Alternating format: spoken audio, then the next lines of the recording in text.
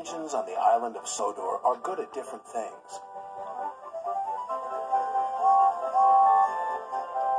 Gordon is a very good express. Percy is good at carrying the mail. And when Edward is not hauling freight cars, he is very good at being a back engine.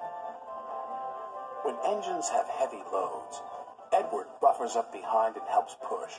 But Edward is old. Some engines think this makes him unreliable. Edward is a useless old steam pot, Gordon sniffed. He should be retired. But he doesn't have tires, Percy said. Retired, said Thomas, means taken out of service. And not a moment too soon, said Gordon. And the other big engines agreed with him. But Percy was very upset. Later, his driver asked him why he looked so glum. Percy told him about Edward. The big engines don't think he's useful anymore, he said.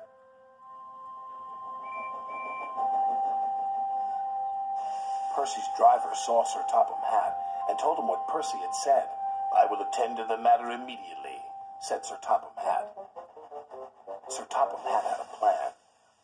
The new loop line is completed, he said to Edward. I want you to teach Stepney how to run it properly. But, sir, he asked, who will look after the freight cars? Duck will do your work, Sir Topham Hatt replied. When the other engines heard Duck was going to help them, they were pleased.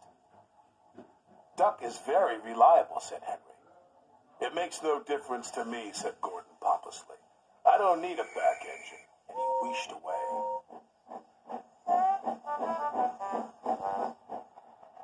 Edward enjoyed working with Stepney. It was great fun delivering passengers to stations in the beautiful countryside.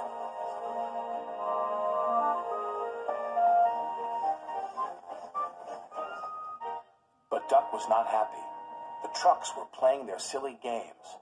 Duck should play with other ducks because he's no good at pulling trucks. Quack, quack, quack, quack. Hold back, they giggled. Duck found himself going slower and slower and slower. Halfway up Gordon's Hill, his wheels stopped altogether. Duck was stuck. Oh no, said his driver. This is Gordon's line. Duck's guard phoned the signalman to warn him. It's too late to switch Gordon to the middle line, said the signalman. You'll have to flag him down. Gordon saw the guard. If I stop on this hill, I'll never get started again, he said crossly, and he buffered up to Duck.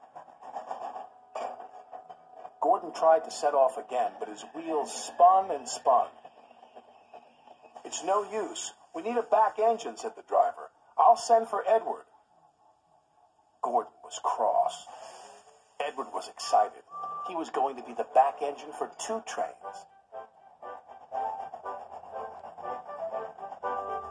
Edward cheerfully buffered up, and the strange train set off.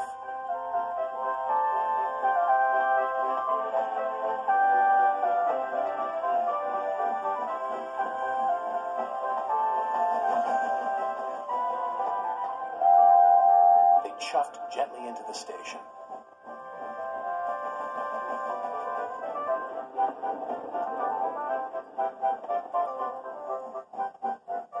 Look at that, laughed a boy. The back engine must be the strongest and the best. Gordon was embarrassed. Sir Topham Hatt spoke severely to Gordon. You have said rude things about Edward. He proved today that he is useful, reliable, and very helpful. Gordon felt very ashamed. The next morning, Gordon apologized. Thank you for helping me, Edward, puffed Gordon. You really are a useful engine. It's good to be back, Edward chuffed happily. Sir Topham Hatt's plan had worked. There was no more talk about Edward retiring.